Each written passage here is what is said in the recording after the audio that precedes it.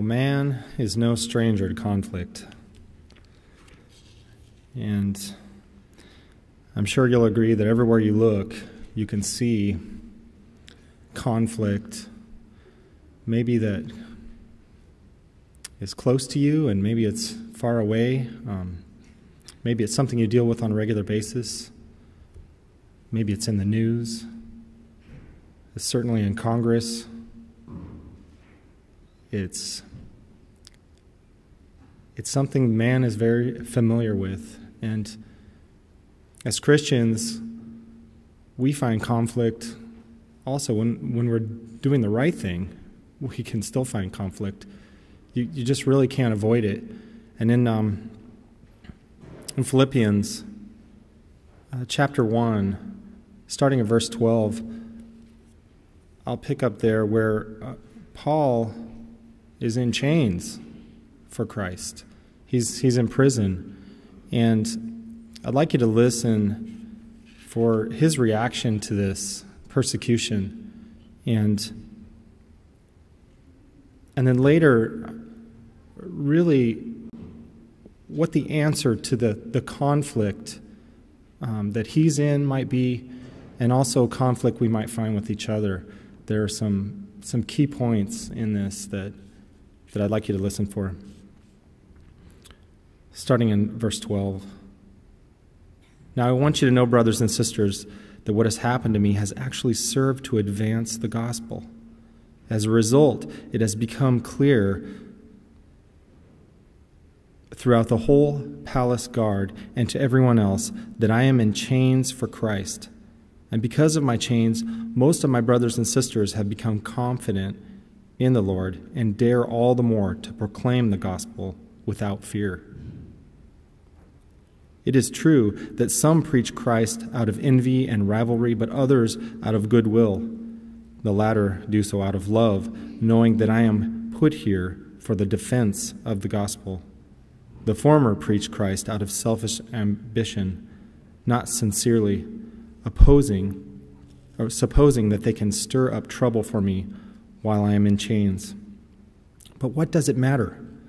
The important thing is that in every way, whether false motives or true, Christ is preached.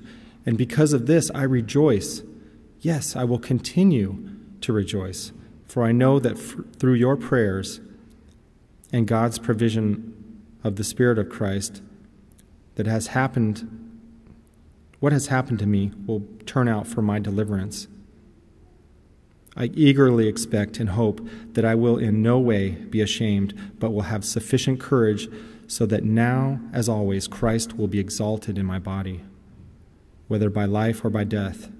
For to me to live is Christ, and to die is gain.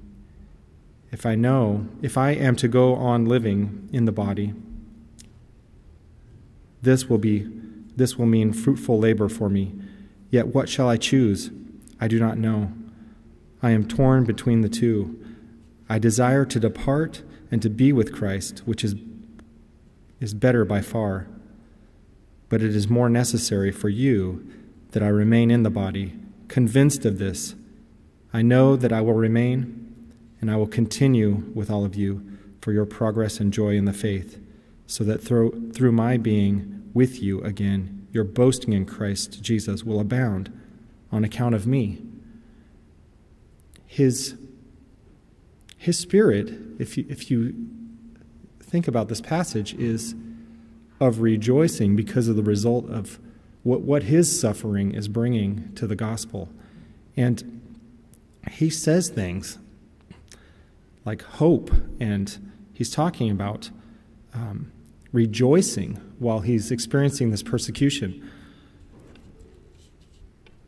He goes on to talk about the conduct of the Philippians, and he looks forward to meeting them again, starting in verse 27. Whatever happens, conduct yourself in a matter worthy of the gospel of Christ. Then, whether I come and I see you or I only hear about you in my absence, I will know that you stand firm in one spirit, striving together as one for the faith of the gospel, without being frightened in any way by those who oppose you. Now, did you hear the reason, or what he's getting at there is standing firm together. He's using words of unity and reconciliation. But he's not talking about the world. He's not talking about conflict resolution with his persecution or his situation where he has been put in chains for preaching the gospel. He's talking about conflict resolution within the body. And he's talking about being one within the body. He goes on to say, this is a sign to them that they will be destroyed, but that you will be saved, and that by God. For it has been granted to you on behalf of Christ, listen to this, not only to believe in him, but also to suffer for him, since you are going through the same struggle you saw I had, and now hear that I still have. That's a remarkable thing that I don't think we have an easy time with. We have been granted the ability to believe in Christ, but we've also been granted suffering for him. And Paul seems to embrace this. This last passage that starts in chapter 2, he is seeking comfort in a way from the Philippians, and he instructs them on how to comfort him in his time of need. Because this persecution is real. He's in prison. But he doesn't lose sight of what's really important, the unity that God desires his church to have.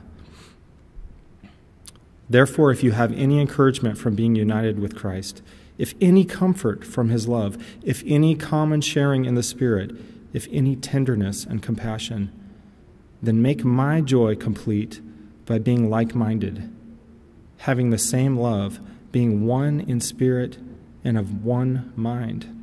Do nothing out of selfish ambition or vain conceit.